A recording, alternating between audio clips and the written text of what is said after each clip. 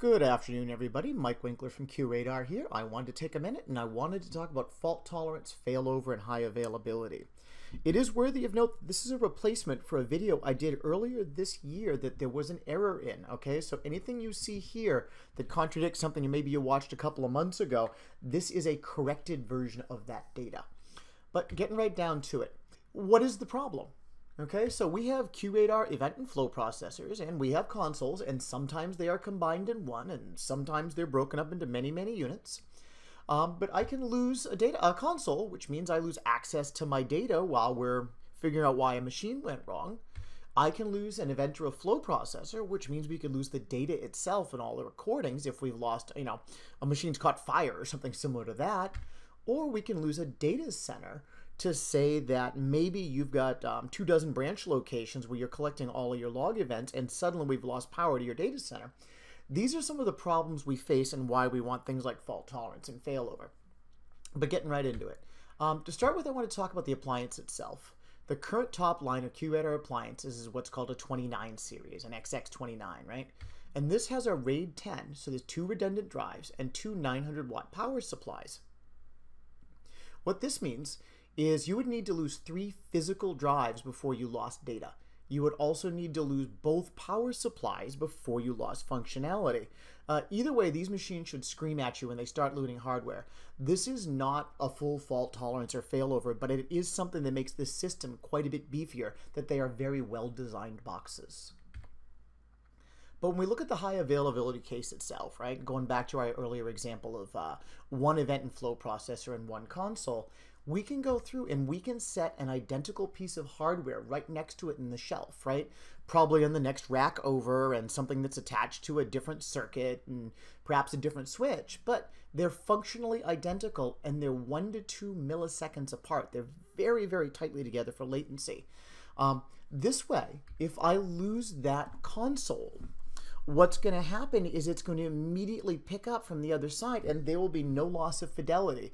There might be 1 or 2 log events dropped, but you're not going to see a lot. It will be a very tight, nearly identical circumstance.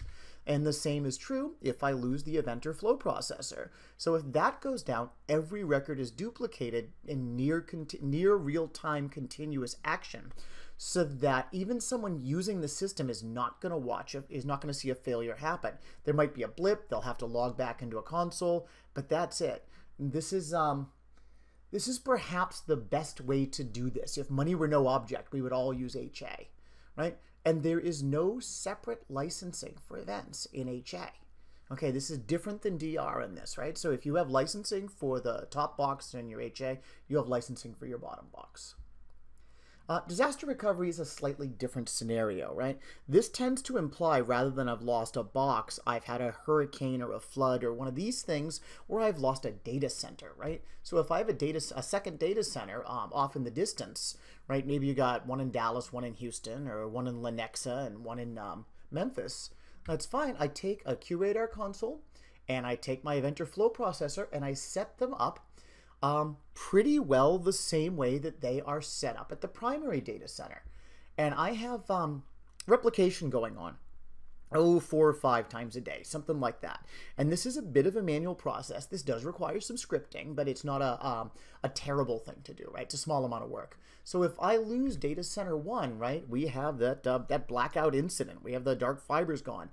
That data center 2 will pick up all of the functionality from data center 1, and not every record is going to be fully up to date because this is updating a couple of times a day. So there will be a gap in your data until you can recreate the connection between them and reconcile the databases.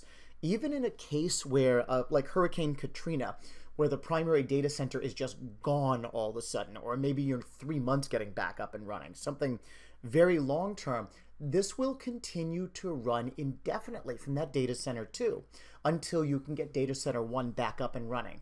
So less complete, but more robust than the HA scenario, right? And to kind of take this one a little farther forward, we can say a disaster recovery scenario.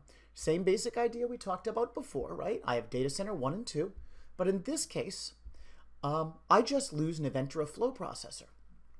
Okay, that something goes bad in the hardware, a rack comes away from the wall, something terrible. The QRadar event or flow processor at the DR site can pick up the functionality and attach to this QRadar console in the primary data center.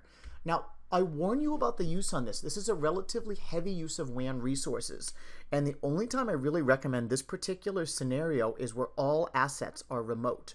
For example, I have customers in banking that everybody is far away from their event processor because they're all branch banks all over the state. In a case like this, that's going to run beautifully. Okay, but there's cases where all of the data sources are close by where it's not. So this one's kind of an edge case. I just felt it was worth mentioning. Okay, and in a similar scenario, if I lose my QRadar console at Data Center 1, I can go and I can, basically, this is something else, like I said, you have to script, so it's not trivial to set up, but it's not terrible either. And I can tell that event or flow processor to start talking to my QRadar console at the DR site. Okay, and this is a more reasonable use of performance, and we see this one a little more often because this isn't live high-speed feeds and data. This is just the summary and event data going up to that console, so we can manage it from there without doing a full failover of the data center. And here's one of the things that, this is one of the things we had to correct for this particular presentation. That the secondary data center, this disaster recovery, has to have equivalent event and flow licenses on both sides. Right? And there's a few odd and end caveats where that's not true, but if I'm doing 10,000 events per second on Data Center 1, and I want to fail that over to Data Center 2, I will need 10,000 events per second over there, right? So it needs to be licensed identically. The one exception to that, and we've seen a few cases of this over the years, is where Data Center 1 is a big generator of log event, that you have your firewalls and your proxies and all of this. So let's say 50 or 80% of your log data is generated in Data Center 1, you now know the power is down, and you don't want to lose all of your wellheads or branch banks or satellite locations. You still want to collect for them while you're getting Data Center 1 up and running. There is an odd edge case, and we do this every once in a while, where you have a smaller portioned Data Center 2, right, a smaller number of events per second, because you know the Data Center 1 events won't be forwarded here. But like I said, that's a bit of an oddball.